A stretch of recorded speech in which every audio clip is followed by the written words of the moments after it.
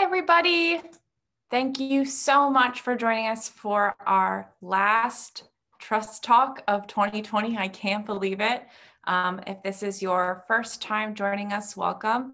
Trust Talks is a monthly series where we share scholarship from emerging scholars with professionals in their field. And we are so excited tonight to share Melissa King's research.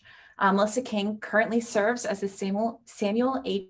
Kress Fellow in Preventive Conservation at the Smithsonian National Museum of Natural History, but she has held many positions within the field of conservation prior to that. She has been at the MFA Boston and worked with the National Park Service. She's worked for Historic New England, the Peabody Museum, the Kelsey Museum, and English Heritage. Along with that, she is also a graduate of the Winter Program in Art Conservation, and we are so thrilled to share her work within the field of preventive conservation with you this evening. Trust Talks is also supported by the Marie and John Zimmerman Fund, and we are so grateful for their ongoing support of emerging decorative arts scholars. If programming like this is interesting to you, please go ahead and follow us on Instagram and on Facebook, and be sure to check out our YouTube page to find more of our Trust Talk lectures. After all of our online lectures, we rehost them on our YouTube page.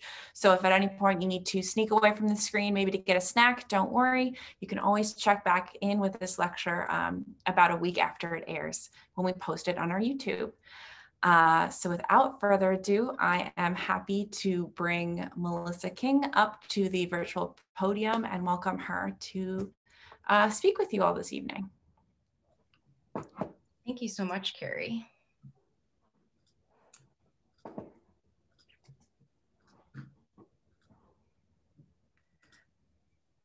All right, I am so pleased that you invited me here this evening. I love talking about preventive conservation. I think it will be pretty clear early on in this presentation how much I love preventive conservation.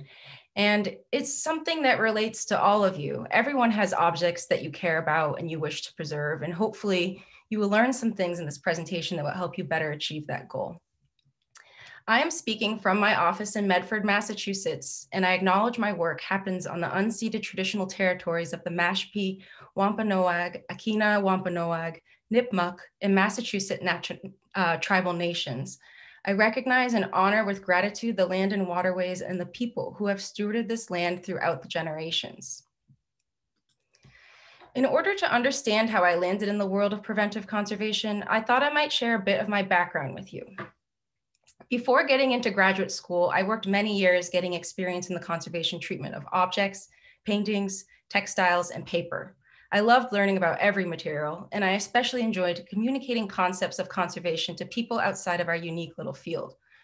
I would be remiss if I failed to acknowledge the many barriers to enter the field of conservation, and while graduate schools are actively addressing this, we still have a long way to go. In 2017, my dream finally came true when I was accepted into graduate school at the Winter University of Delaware program in art conservation. During your first year of graduate school, you get training in all types of conservation specializations before you choose your focus. Some of my classmates came in knowing exactly what they wanted to focus in, but I was drawn to pretty much every specialization.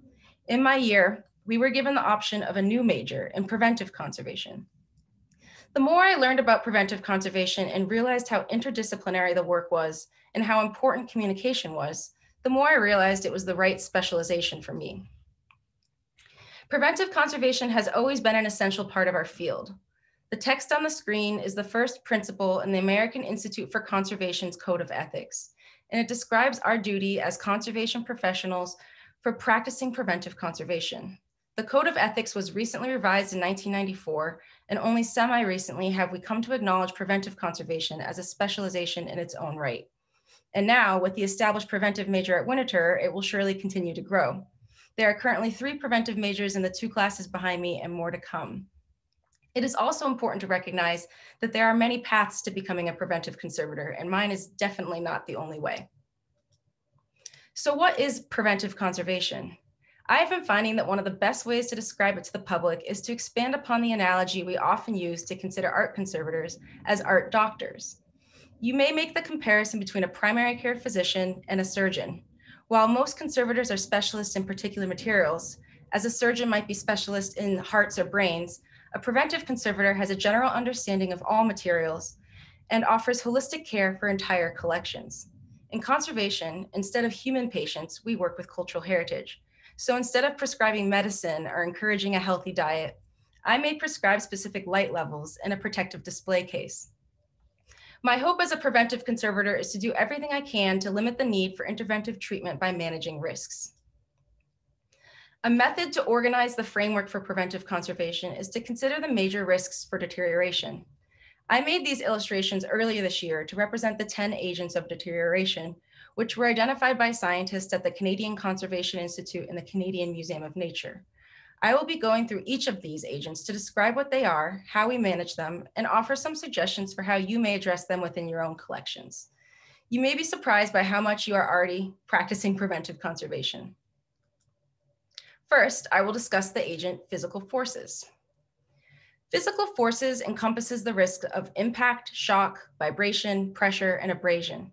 These can be caused by an earthquake, mishandling, overcleaning, bumping into an object, construction, loud music, and even deformation of an object from gravity over time. In conservation, we have methods to monitor vibration and mitigate it through padding. We promote object handling skills, and these are useful for everyone. There are many excellent videos online that go over handling techniques, such as this video from the State Library of Queensland. If you don't have one already, you might consider getting one of these hockey brushes. Dust can be quite abrasive and can create noticeable damage over time, and this is a safe way to clean dust off the surface of objects. We often build custom storage and shipping support for fragile objects. And you can also create physical supports for some of your objects in storage, such as bulked acid-free tissue paper to prevent creases in textiles, and flat rigid storage for two-dimensional works. This is an image of me testing a custom brass mount for an Egyptian stone sculpture at the Brooklyn Museum. It was about to head out on loan to Missouri, which, as you can see from this geological survey map, has a higher risk of seismic activity. We had to ensure the object was carefully packed for transport and that the mount could withstand tremors if it were to happen. Some of these things may seem obvious, but they are important reminders. It's worth noting how protective a mat and frame can be for two-dimensional artwork to minimize handling and create a rigid support. There is always a certain level of risk when we place fragile objects at certain heights with mobile creatures, such as this cat. Other things to consider might be polyester sleeves for your photographs, padded hangers for textiles if you can't store them flat. It's always a good idea to have acid-free tissue on hand to just create a bulked material for support for your objects in storage. And another great idea is old bed sheets made out of cotton are acid-free and an excellent material for packing and storing objects as well. And flat folders for your flat objects as well. The next agent I will discuss is fire. We probably all associate fire as one of the most devastating risks, as you might recall the fire in Brazil and the Notre Dame. And we're not wrong, considering how it has the power to completely decimate collections and destroy historic buildings. Thankfully, we can heavily rely on the groundwork of fire risk specialists to mitigate this risk through early detection alarms, distinguishing methods, and fire codes that control airflow, ignition, and fuel sources. It is a good idea for cultural heritage institutions to develop relationships with their local first responders. In some instances, it is possible to do reciprocal trainings with them to understand fire prevention strategies and share your own salvage and response plans for your collections. The image at the top right is from a training offered by the Smithsonian's Pan-Institutional Initiative PRICE, which stands for the Preparedness and Response in Collections Emergency. I was really fortunate to take part in this training last year. And during this training, they created a mock collection storage unit and they set it ablaze in a controlled fire at the ATF Fire Research Laboratory. Smithsonian collection staff practice documenting, salvaging, and recovering objects. Practicing for emergencies is a crucial part of collections preparedness. Soot from fires can cause discoloration and damage from its acidic nature. So you can see here. One thing to consider is when soot is deposited on porous materials, unlike this glass, time is not on your side when it comes to remediation, and these objects may need attention sooner than you think. Of course, human safety should always trump the protection of collections, and it is crucial to consider our emotional well-being during disasters. Other things I wanted to mention was related to fire, the consideration of placing paintings above your fireplace. That's obviously potentially a big risk. And it's always a good idea to have an inventory of your collection if you can. This can be really useful for insurance claims and recovery and triage later. The next agent of deterioration is biodeterioration. This is one of my favorites. As the name suggests, biodeterioration encompasses damages caused by living things such as insects, rodents, lichen, and mold. Certain insects and mold species enjoy eating proteins such as fur, feathers, leather, and certain glues. Others enjoy the starches found in textiles, paper, and adhesives.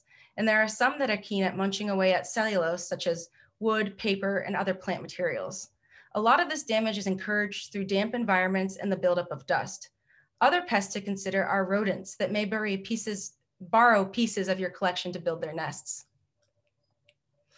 There are many ways to mitigate the risk of biodeterioration. You can make improvements to the building envelope by minimizing gaps and points of entry for insects, as you can see in this door sweep right here. Dust is filled with easily digestible fragments of cellulose, starch, and protein that attracts insects and mold alike. One of the best things you can do to maintain an active, the best things you can do is to maintain an active housekeeping regimen to minimize the buildup of dust. There you go. Temperature and humidity can deter and attract pests, so try your best to minimize prolonged moisture. Historically, people have used pesticides to prevent insect damage on organic objects. If you have an old object made out of edible materials such as fur and skin, and there's little to no damage on it, be aware that it may contain dangerous chemicals. There's a reason it wasn't eaten. You may need to take certain precautions when handling these objects, such as wearing gloves and masks. You'd be surprised how many pesticides are out there, so really be careful. You can also minimize the risk of pests by restricting food and drink to certain areas that are not close to collection items, since like dust, these crumbs are pest attractants. In conservation, we utilize a technique called integrated pest management, or IPM, which is adapted from the agricultural industry to minimize the use of pesticides. With IPM, we set up sticky traps or blunder traps around the building and monitor them for the types of insects we find. The data we collect from these traps can be indicative of a certain pest problem, and they can also be an early warning sign of a larger pest problem. You can be a weirdo like me and set these up in your own house. Maybe it's not weird, I don't know, and track what kind of pests you find in your house. Thankfully, I mostly just found spiders when I started doing that at the beginning of the pandemic. And believe it or not, those are actually good pests to have because they like to eat all the pests that we don't like. So keep them around if you can. So one other thing is this enclosure right here is a CO2 chamber. And this is something that we use. This is from the Winterthur Museum, and other institutions use things like this and also freezers as ways to kill the entire life cycle of a pest with objects before they enter into the collection. It's a preventive measure, even if you don't know if there are pests in those objects. This is actually something that you could do yourself, potentially not a CO2 chamber, but you can practice isolation, which is something that we are all familiar with during this pandemic, but it's the same thing with your objects. So if you get an object from maybe a suspicious area, especially if it's made out of fur or feathers or other tasty morsels, you could consider putting it on top of a white piece of paper and wrapping it in plastic and keeping it outside of your collection, or at least secured in the plastic within your collection, and you can monitor it for a period of time to see if frass starts to form on the paper. And what frass is insect poop, actually. And that's really what's going to tell you if there's an active infestation or not. One other thing to know is these bubbles are potentially available commercially. I know that Historic New England offers this as a service to people if you happen to have a large pest outbreak, and I'm sure there are plenty of other around the country. Other things to note is thinking about where you store things in your house. Avoid storing things for long periods of time in your attic or in your basement where things tend to be a little bit more humid or undisturbed. Pests really do enjoy things like they don't enjoy being disturbed. So if you have an old fur coat, take it out of your closet every once in a while, expose it to the light, shake it around a little bit, and that actually can do wonders in terms of building up a pest population. Really, a good rule of thumb is we are most comfortable as human beings in a very similar environment to our collections. So some of the best places to store things, if possible, are where you live. Spend most of your time in your bedroom, under your bed is ideal, but obviously we can't store everything there. So the next risk is incorrect temperature. Extreme temperatures can create a host of problems. At high heat, you can risk melting certain materials. And in the case of this archaeological pot right here, it was the adhesive that joined it that softened in the high heat. There are many chemical reactions that lead to degradation, such as acid hydrolysis, which is endothermic, meaning that it is catalyzed by heat. So things degrade a little bit quicker at higher heat. Some cultural institutions have opted to store photographs and plastics in lower temperature storage, specifically to slow down the rate of deterioration. Freezing temperatures can cause certain materials to embrittle, such as this painting right here. And of course, a frozen pipe can create a host of other problems.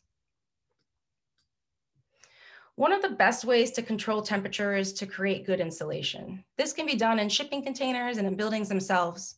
Another thing to consider is the fact that certain things can produce heat, such as this incandescent bulb right here. If you're worried about melting points for certain materials, you can usually find this information on their safety data sheets, which are searchable on the internet for any commercial product. Another thing to note, just going back to the light bulbs, are LEDs are becoming more popular because of their energy efficiency, which is great.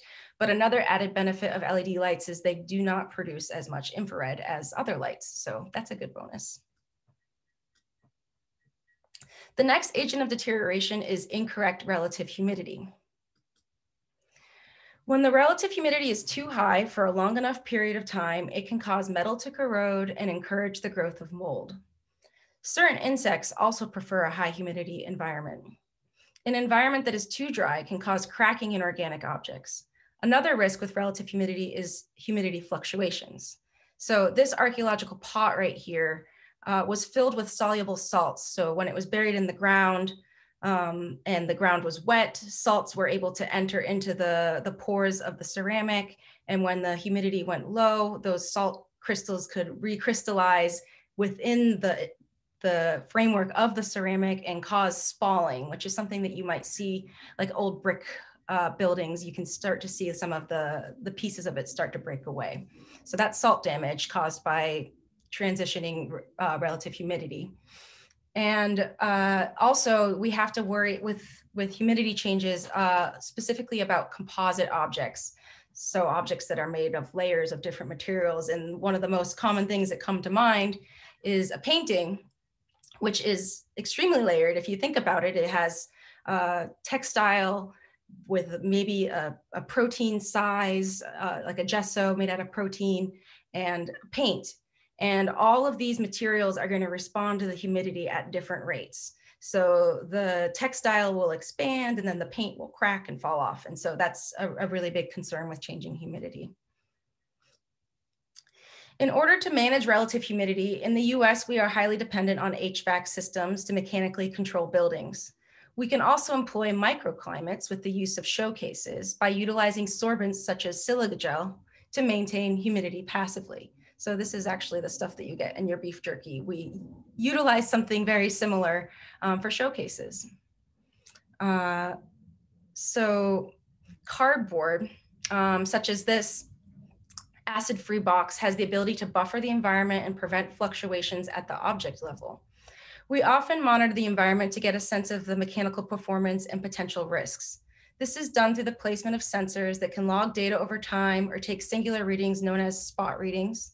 Kind of going back to what I was saying in terms of insects, it's important to think about the locations in your house and where things might be more humid than other, may experience more fluctuations. In particular, the attic and the basement aren't necessarily the best place to store things, but that's kind of naturally where we like to store things because that's where we have space.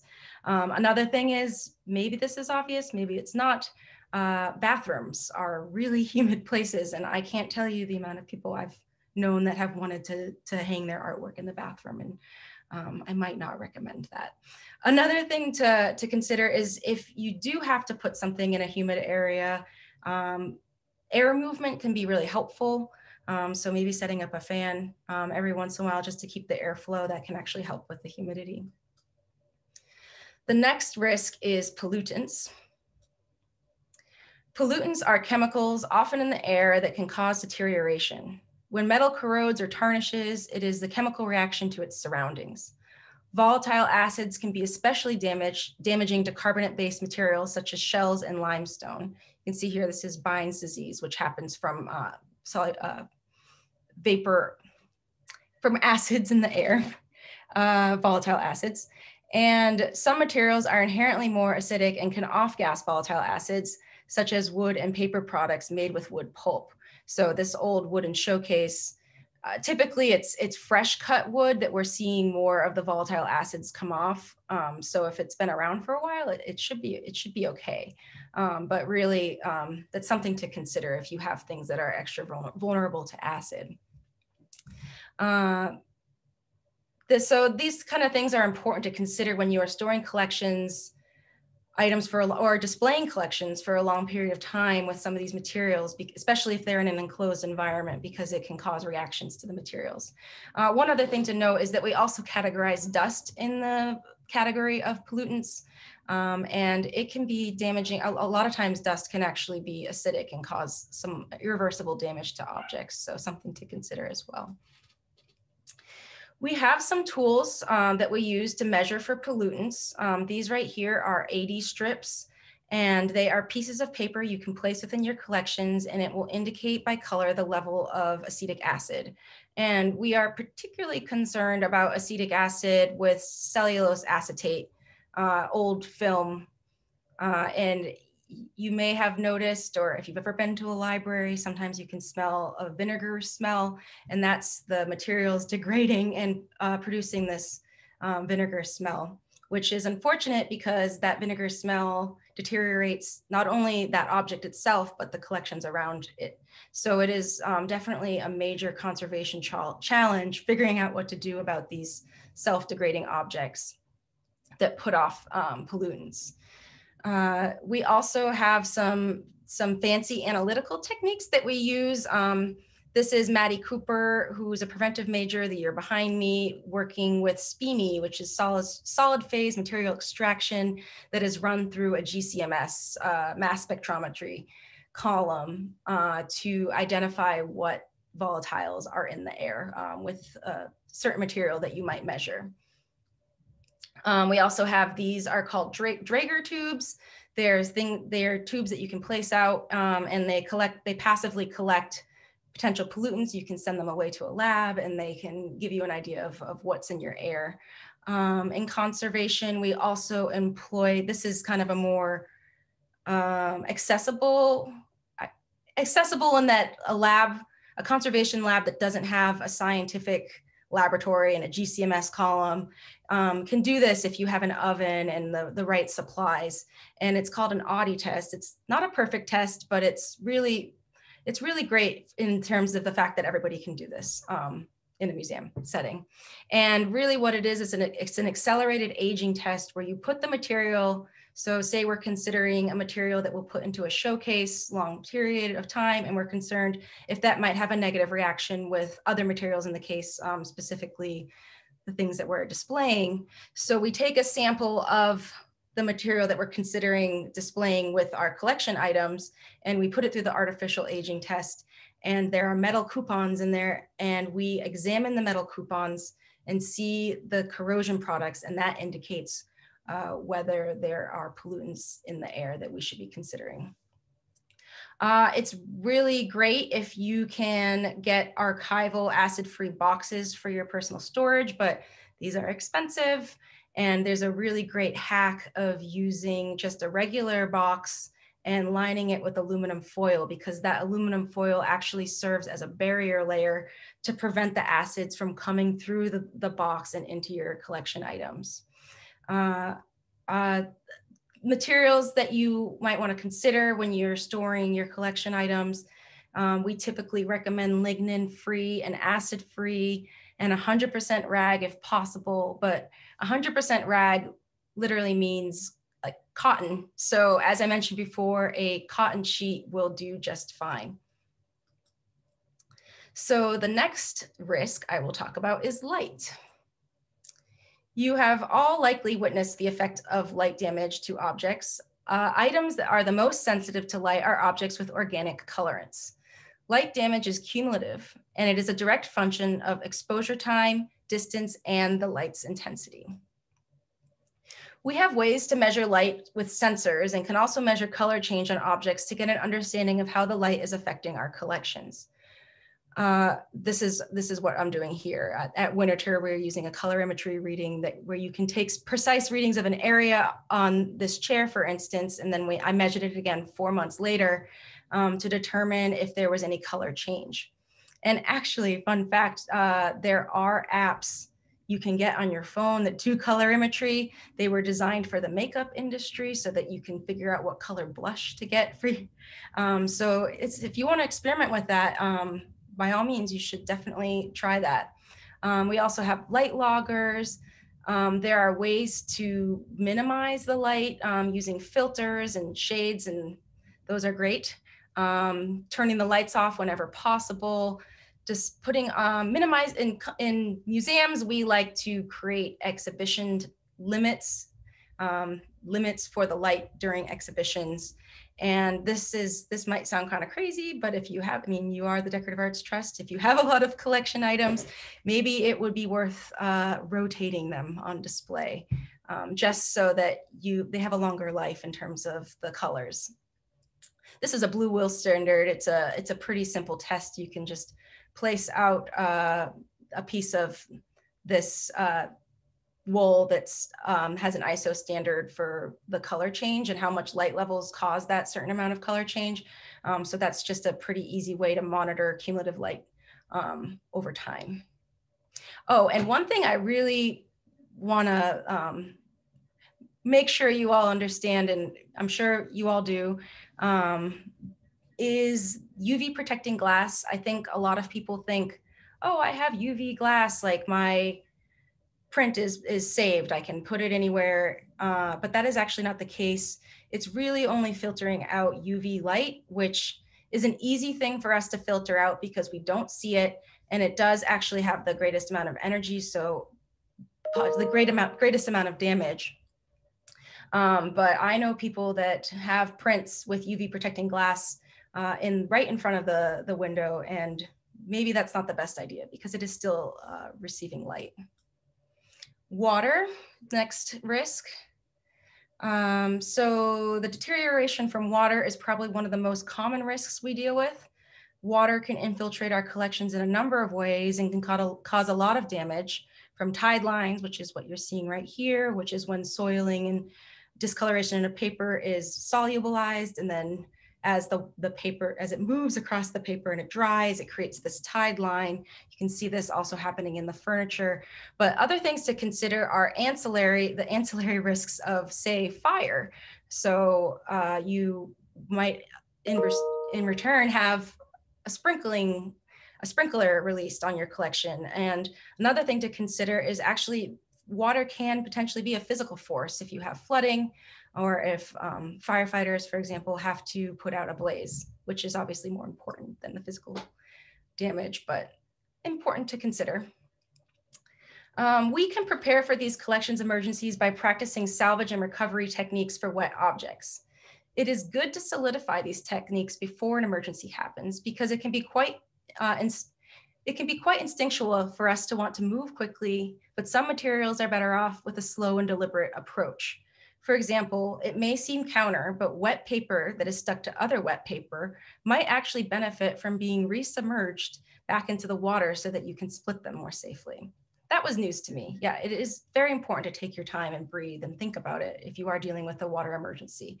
And A lot of people think that once things are wet, they're done. That's certainly not the case. There are a lot of different salvage techniques you can use. This is a picture from a commercial salvage and recovery company called Belfour that can help if you have an emergency in your house. They have large freezers, and this is a freeze dryer, which is really great because you put the objects in there and it actually sublimates the water to the point where these objects come out dry. They're not perfect, but it's still, you know, if there's documents, you can still access them. And another thing you can do is if you are just overwhelmed by the amount of wet things in your house, and say there's like a stack of documents or photographs that you just don't have the time to separate and allow dry, you just don't have the space. If you wrap them in plastic, like really securely wrap them, tape the plastic and put it into the freezer, like your freezer, if your space, that actually just buys you a little bit more time when you have the means to take it out, let it thaw, and then do your salvage and recovery. Okay. This is thieves and vandals. This category of risks can be somewhat controversial as our society reckons with the idea of vandalism and what qualifies as such. There is a compelling case that artwork is not static, and acts of vandalism in response to the meaning behind the sculpture or piece of art are actually just a continuation of that object's story. And I, for one, personally love that idea. There are some instances where vandalism is a little more agreed upon, and I do not think I need to explain theft. I think we all have a good sense of what that is. Many cultural institutions have the amazing benefit of having security staff to monitor the collection. I know I am not alone when I say that these individuals have arguably one of the most important jobs in preventive conservation, and they are incredibly deserving of our praise. Sadly, humans have the capacity of causing significant damage and total loss to our collections. So this goes without saying, lock your home. They have these nifty little security cameras we can start to use that can be helpful as well. And this is the final agent. We're on agent number 10. This is dissociation and neglect. Dissociation is when we lose important identifying information about an object, or through poor data management, we lose entire files. Another instance of dissociation or neglect is if your storage is disorganized and you can't find the item you're looking for when you want it. Another thing that's interesting to consider, silverfish, just based on the way their mouth parts move, they graze along the surface of paper. So they might actually eat off just the label, like what you wrote on the label, just so you have a blank label hanging from your object. That's not really useful. This is kind of a funny instance where somebody wrote an accession number that happened to work both ways. So these are just things to consider. In museums, we manage dissociation through good policy, talented registrars, and collections managers. It's a good idea to do an inventory. This goes with the emergency response, just to really have a sense of what you have, if possible, a collections management system. I'm sure there are some really great ones for collectors. And back up your files in a few different places if possible, also on the cloud as well. It's useful to label your objects. You can do this with, you can create accession numbers, but also just think about, this is a meaningful thing to think about, is your photographs, is to label the back of them, providing any kind of context for who's in the picture, where's in the picture, why are you there? Because if you lose that information and you pass those photos on to your grandchildren, then that photo is going to become meaningless if they don't know anything about that. So that was actually a really nice activity I did with my grandma as a way to learn about her past. I sat down with her, we looked through the photos, and then with a pencil on a soft surface with the photo face down, maybe like on a piece of paper, you can write the label in pencil. Just write as much information as you can with your photographs. You really need to think about who's going to have these objects next and what information is relevant and how you can attach that information to the object, whether it's on a tag or in your database or on the back of a photograph. So I covered a lot of things, and I hope it wasn't too overwhelming. I wanted to give you the opportunity to look at this and also screenshot this for your personal records. The first resource is the Canadian Conservation Institute that came up with the 10 agents of deterioration. They have a wonderful website that goes into all of the agents of deterioration and management strategies for them. Stash C is also a great resource. It has tons of ideas for storage and display and for shipping. And this is also a really great resource you should definitely know about. It's called Connecting to Collections Care. It's run through the Foundation of the American Institute for Conservation, and it is a resource for people that have specific questions about preserving their collections. And it is a forum where you can ask any questions you want. There's hundreds of conservators and preservation specialists that monitor that forum all the time. And you can ask any question you want. And they also put out a lot of really wonderful webinars, and it's great. You should know about it. Museumpest.net. If you are interested in setting up an IPM program in your home, this really has, it's a database that was created by people that work in the museum industry to identify the pests that we are really worried about that eat collections. And there's a lot of great tips about how to identify them. And there's also an email list, if you're really interested, where you can ask questions with photos of your pests, and there are entomologists on call ready to answer the questions because they really enjoy identifying insects. And then finally, this Preventive Conservation Wiki through AIC is also a great resource as well. Since I just told you all about the agents of deterioration, I thought it would be interesting for you all if I just quickly explained my current project at the Smithsonian, because it really involves all of the agents of deterioration. So I am the Samuel H. Kress Fellow at a joint appointment between the National Museum of Natural History and the Smithsonian Museum Conservation Institute. And my project this year is looking specifically at these large vertebrate specimens that are in open storage on open shelving in one of the large storage facilities, offsite storage facilities for the Smithsonian. And they are on open shelving just because of the practicality and expense of buying a large enclosure. So what I'm doing is a quantitative risk analysis where I am going to look at all of the risks that might affect these objects on open storage. So water, because they're on open shelving, we might be worried about leaks from the pipes above. Physical forces, people take a lot of tours through these facilities, and maybe somebody might be tempted to touch things. We hope they don't, but we can't prevent that entirely. These objects are completely exposed to light. Thankfully, the lights do get turned off when you're not in there, but there are emergency lights that stay on all the time. The temperature and relative humidity, it is pretty well controlled in there, but the equipment is going to be changed at some point in the future, and there's a risk of equipment failure always. And thieves and vandal, hopefully that's not a big problem, but of course it can always be a risk. Pollutants in the air, just kind of getting a sense of what might deteriorate the research value for these specimens, and biodeterioration. There are also taxidermy specimens on open shelving, and those are certainly a delicious snack for insects if they aren't covered in pesticides.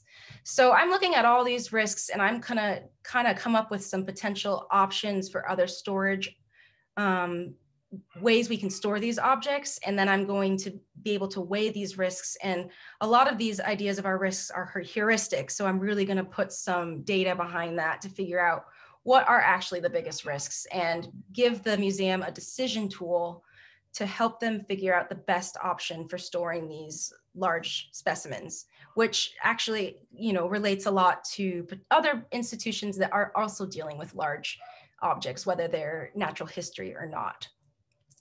And I just wanted to introduce Rebecca Kaczkowski, who's on this webinar with us right now. She is one of my supervisors for this project, and she works at the Museum Conservation Institute. And she is a graduate of the Winterthur University of Delaware program in art conservation, where she majored in objects conservation with a specialization in natural history collections. Prior to starting at Winterthur, Becky received her master's in museum studies at George Washington University, and she is now MCI's very first preventive conservator. And I should say, not everybody knows what MCI is. You know what the Natural History Museum is, but the Museum Conservation Institute is a Smithsonian unit that specializes in research, technical analysis, and conservation to support all of Smithsonian's collections. And this work is carried out independently and through collaborations, both internal and external to the Smithsonian. And I just wanted to thank you all for your time. There are so many people to thank, but I really just wrote down the people that specifically helped me create this presentation. I've given it portions of it to other people as well, specifically in the conservation field, but it was nice to be able to adapt this to other people that aren't working necessarily in museums. And I also put down my website if you are curious to learn a little bit more about some of the other research projects I've done. You can peruse through that. And I also have a resource page on there that I regularly update with some of my favorite conservation resources.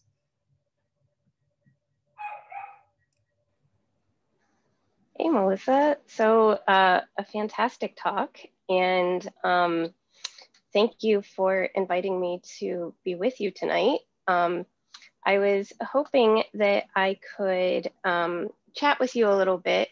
It's very clear from your presentation that you have a real passion for the field, and I was hoping you could talk a little bit about how you even learned about a field that is so small. And how you ventured in. Yeah, that's a good question, and one that I hear a lot.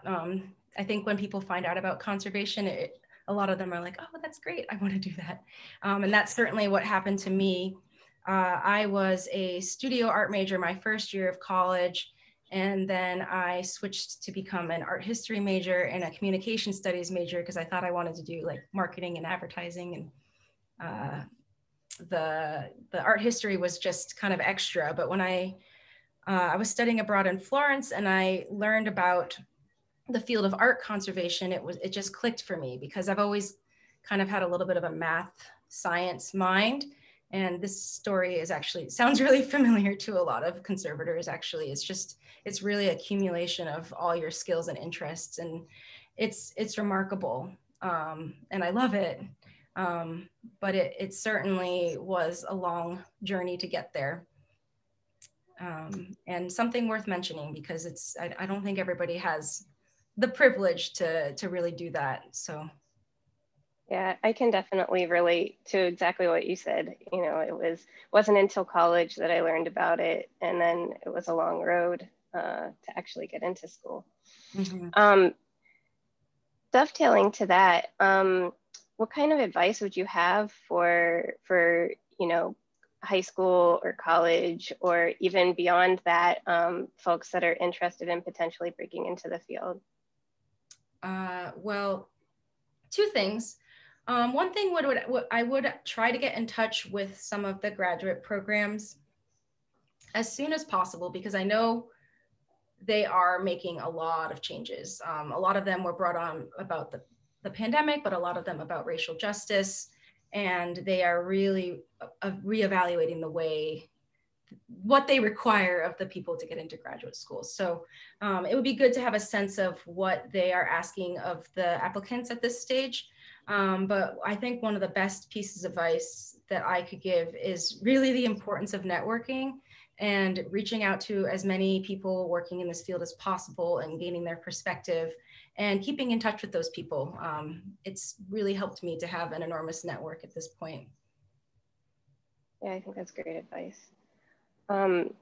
So I know, you know, I probably entered the field about 10 years or so ago. And you did mention early on in your talk that preventive conservation is becoming recognized as a specialty in its own right. And it's really been over probably the past 30 years or so that the field has been established as a subset and was nascent enough to actually launch the new major at Winterthur and gain more momentum. what do you see as now some of the ways that the field and preventive specifically is going over the next 30 years as we mature and become a more recognized discipline? There's certainly a number of directions it's heading. One thing that really comes to mind first is the importance of data science and really building those skills. It's not something that I realized initially, but in preventive conservation, I mean, I just showed you a whole bunch of different types of loggers that we use to measure light and temperature and humidity. And all of that is giant data sets. And museums have been collecting data for quite a bit of time in most of their rooms. And we have an enormous wealth of data that can really inform our decisions in terms of thinking about sustainability with the environmental control of the building, which historically museums have been really bad about. We have unfortunately pushed an agenda to have a very narrow range of temperature and humidity because that is our understanding of the best environment for collections. And there might be some more leeway in that. And we're really working to push that forward. I think you would agree, Becky.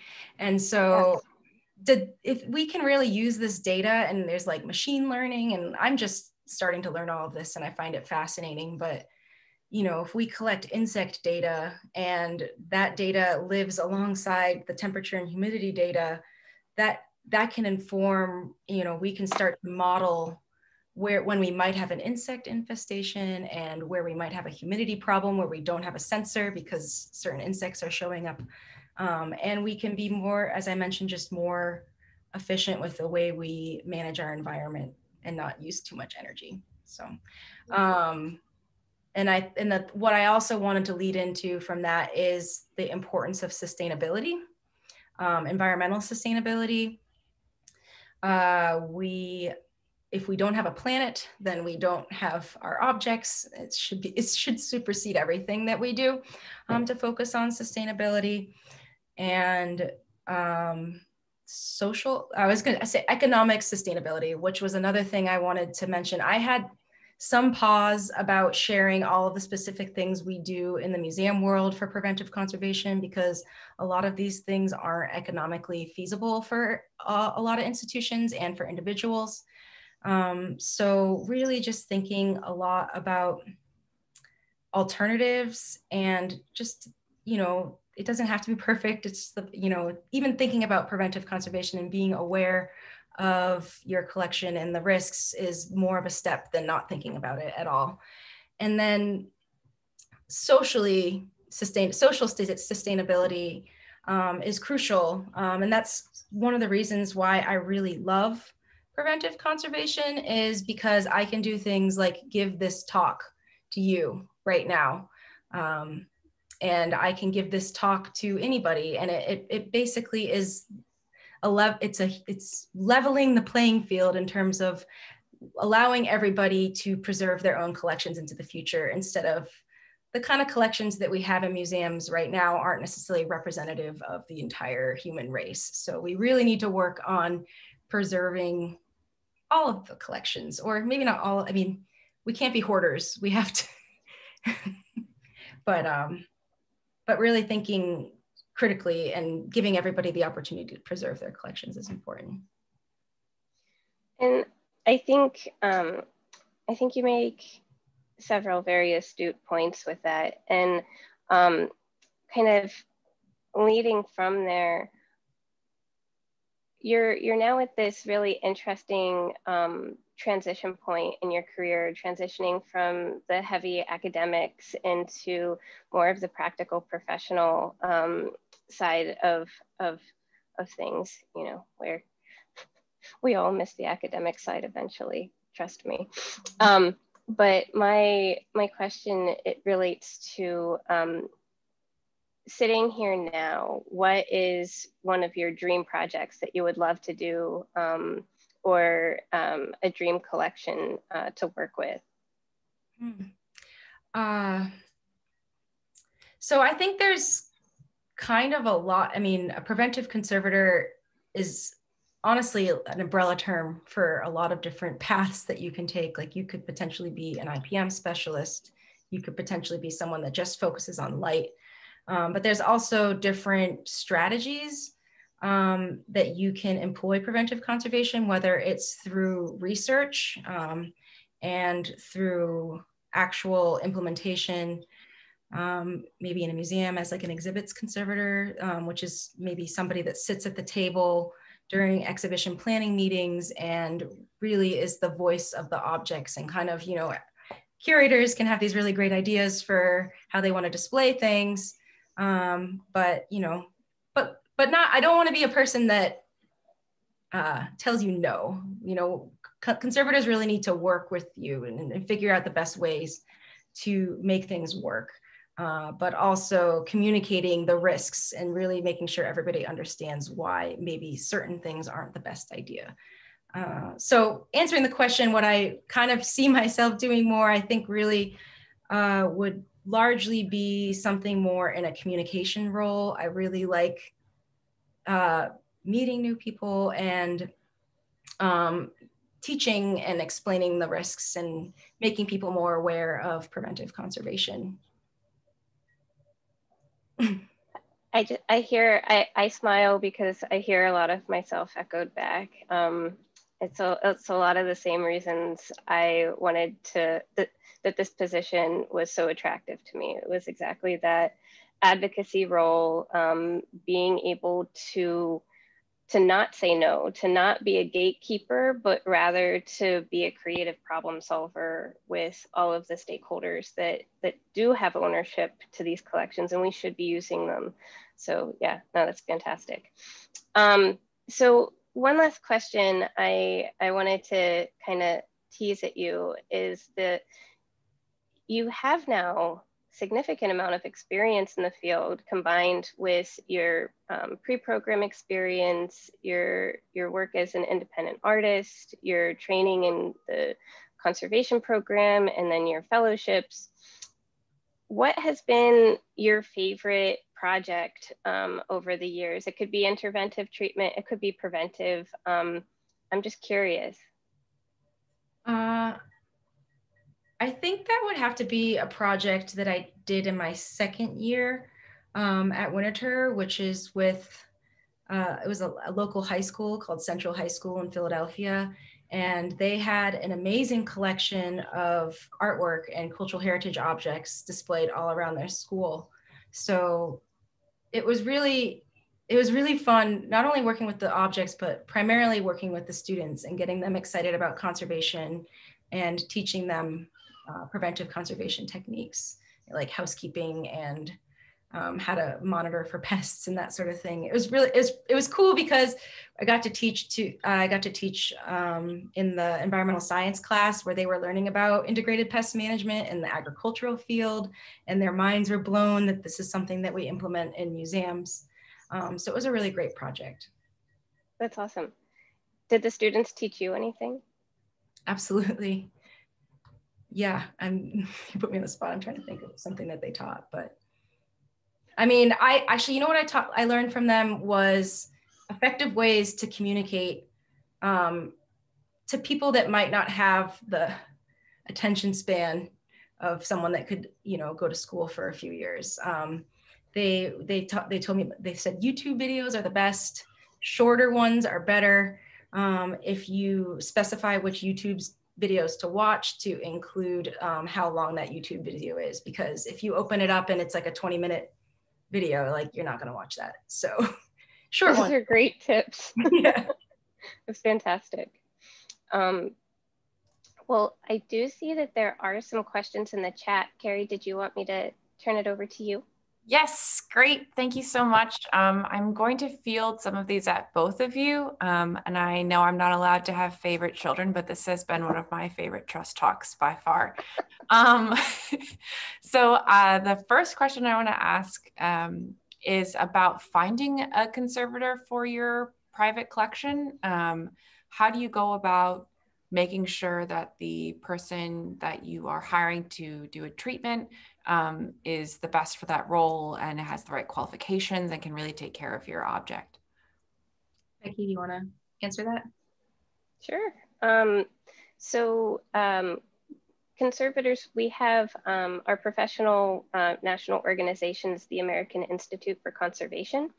And on our website, there is what's called the Find a Conservator tool. And they've just made some new modifications to it to actually improve its usability. But you just type in a few search criteria if you're looking for paintings person or somebody who works on ceramics, and you can type in general geographic area or if people are willing to travel. And what's nice about that tool is it is actually only members of the organization who are what we call peer-reviewed members, either a professional associate or a fellow, are listed within this tool. So the client or the customer has the assurance to know that these are individuals who have gone through a rigorous peer review process to vet both their ethical and technical abilities. Wow, that's amazing. And we do have a few questions from the audience. Let's start with, what is the scariest risk for you? Is there anything that you've come across that you just said, oh no? Or what is the worst thing that you've ever seen? I think it's moths. Moths, yeah. They're so gross. And that's why I like IPM, because you can control it. You feel like you have a sense of control. For me, I'd have to say fire is definitely my number one fear as like a human. Like the firefighters came in elementary school and gave us our talk, and I was already hooked then and there that I was going to do everything I could do in my life to reduce fire risk. And that I've carried with me throughout. And you know, it's sad. As like a natural sciences conservator, how I, you know, cut my teeth in the field, a lot of people have like the misperception that fossils, for instance, are just rocks or stone and, you know, they can't burn. And that's false. There have been many collections that have been just completely decimated by fire. You know, as a conservator, if a ceramic falls, yes, it's damaged, and yes, we can fix it. Yes, there may be some evidence of that past damage, but fire, there's nothing left for me to actually intervene with. It's just gone. Yeah. You mentioned that attics and basements are not good because of pests, but more high traffic areas may be dangerous because of light, water spills, bumps and scuffs, etc. How do you weigh the options and balance the best location for an object?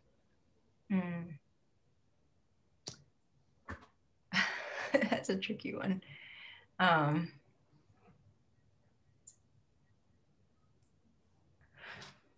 What do you think, Becky? Well, I mean, I think this is where you end up with, you have to do a little bit of a cost benefit analysis with yourself. And this is kind of the foundation of what Melissa was talking about with quantitative risk assessment. No, not everybody has to do quantitative risk assessment on every collection and every object that you own, but you should be having these questions, asking yourself, like, what is the most severe and most frequent and most expected type of you know, risk that you expect to have, and how well can you control or mitigate them in a given scenario. So for me, my basement is a finished basement. So yeah, I do store some stuff down there because it's an active living space. But I might, you know, I also have a cat, which I'm not sure if you can hear him, but he's meowing very angrily. So I also try to put things on shelves where he can't climb and doesn't go to, and I think through that process. But I hope that answers the question a little bit. It's just that cost benefit and trying to rationalize with yourself which one is the greatest threat here, and which can you control the most. That's a good question. And something that we have to deal with often. There's a lot of heuristics in what we do. And if we can put more quantitative examples and really think, you know, about the probability of certain things as best as we can, then we're going to do a better job. Yeah, for sure. Oh, definitely. I want to make sure that we are cognizant of everyone's time, and I have something else to share while we close up. Thank you both so much for participating in this Trust Talk. Like I said, this has been one of my favorites so far.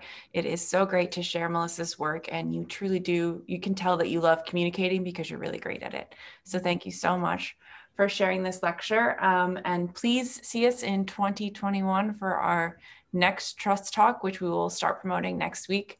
And tomorrow we are opening registration for our Americana Week programming. We may not be able to go to New York this year to see all of the amazing auctions and galleries, but we will be bringing a series of tours to you at home. So please check that out tomorrow on the Decorative Arts Trust website.